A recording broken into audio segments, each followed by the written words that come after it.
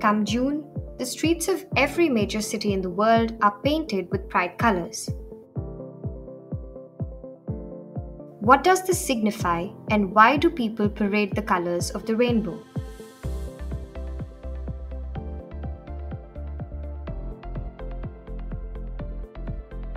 In the 1960s, gay bars and clubs in the US were often raided by the police. On June 28, 1969, a similar raid happened in Manhattan's Stonewall Inn, a popular gay bar. This time, the members of the community resisted arrests and fought back.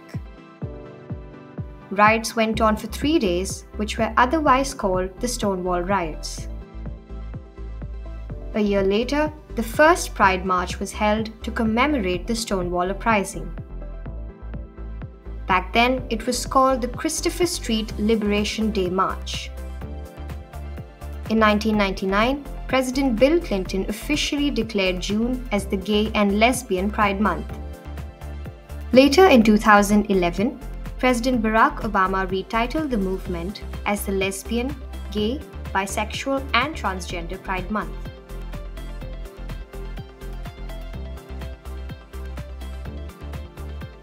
The rainbow flag also has an interesting history. Harvey Milk was one of the US's first openly gay elected officials. In 1978, he commissioned artist and designer Gilbert Baker to design a flag for the upcoming Pride March. Baker drew inspiration from the rainbow to represent the many groups within the LGBTQ+ community.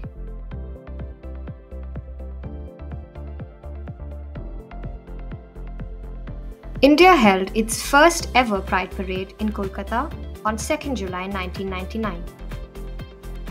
It was called the Kolkata Rainbow Pride Walk and was the first ever Pride March in South Asia. Ever since, over 21 Indian cities have hosted Pride marches.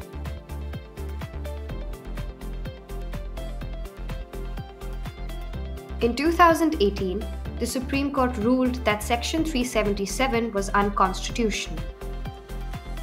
Section 377 of the IPC criminalized consensual private sexual acts between adults.